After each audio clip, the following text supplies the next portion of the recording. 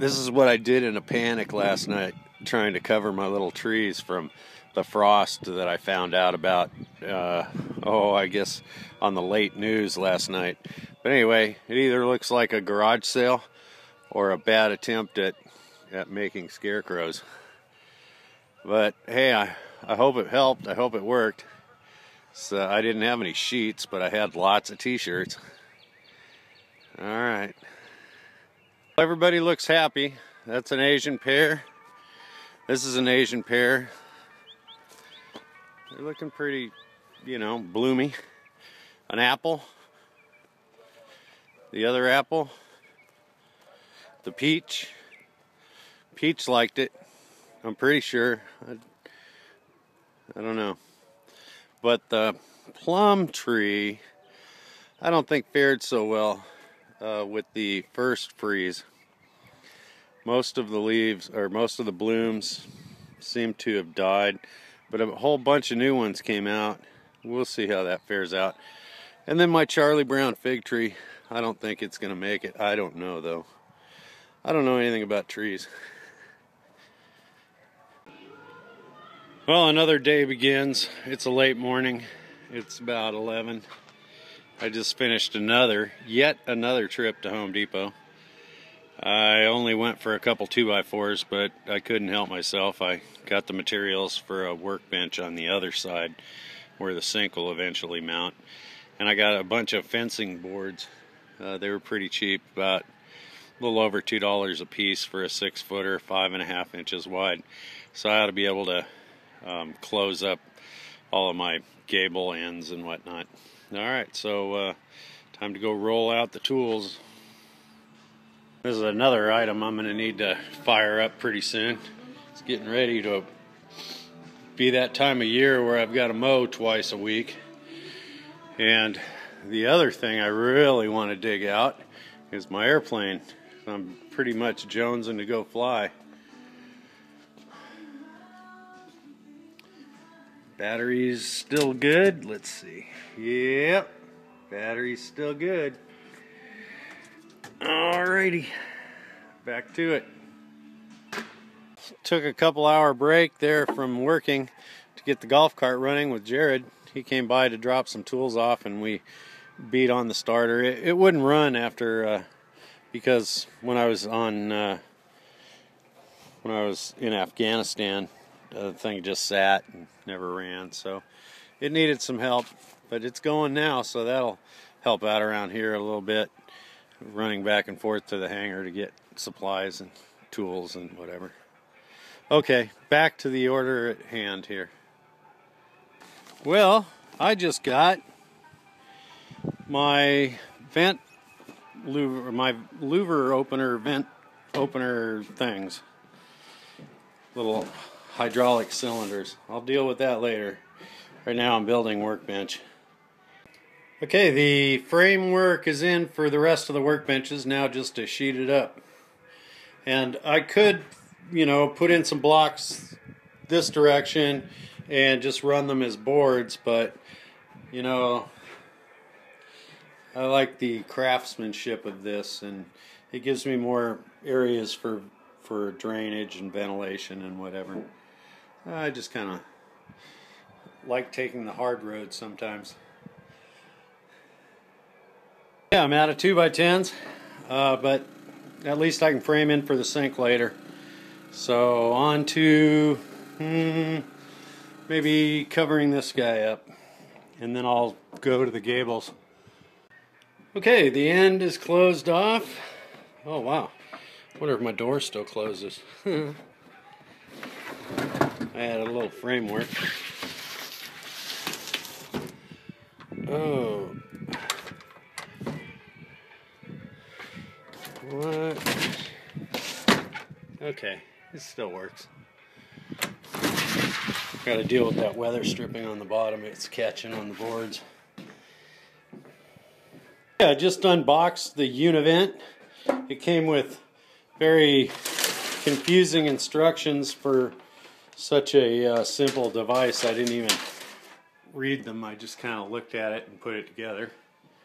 But basically there's a cylinder here and when it gets warm, it expands and opens the window. We'll see if they close tonight. Because I've got my roofing material overlapping, this one needs to open first or higher.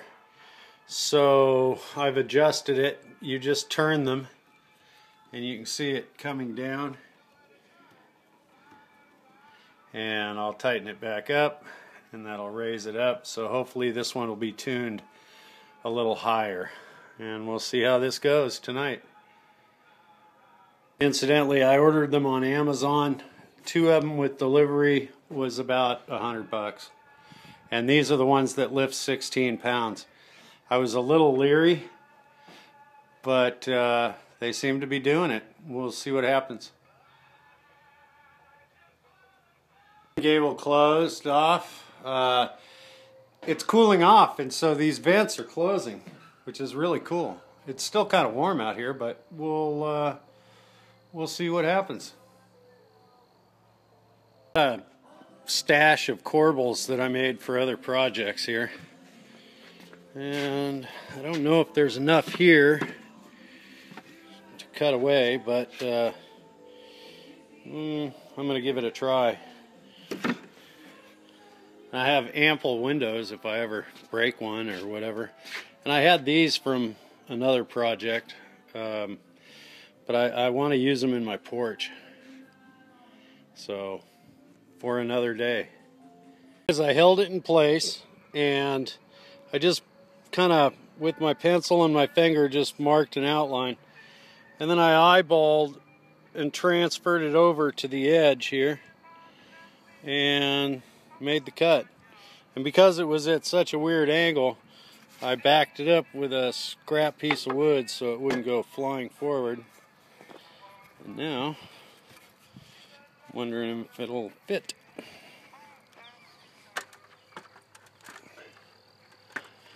Oh, it's looking good. Oh, sorry. Wow. It fits. That looks kind of cool. Alright, I'm going to have to get some bolts and drill it because it's structural support here for this beam. I removed the little temporary block I had in here. Alright, next. Put it in place with some finish nails just to hold it while I do the drilling and bolting and all that. Let's see. That looks cute. Okay. I got this portion of it closed in now, and my little openers have closed. It looks pretty decent from the inside. A couple of real custom cuts up there.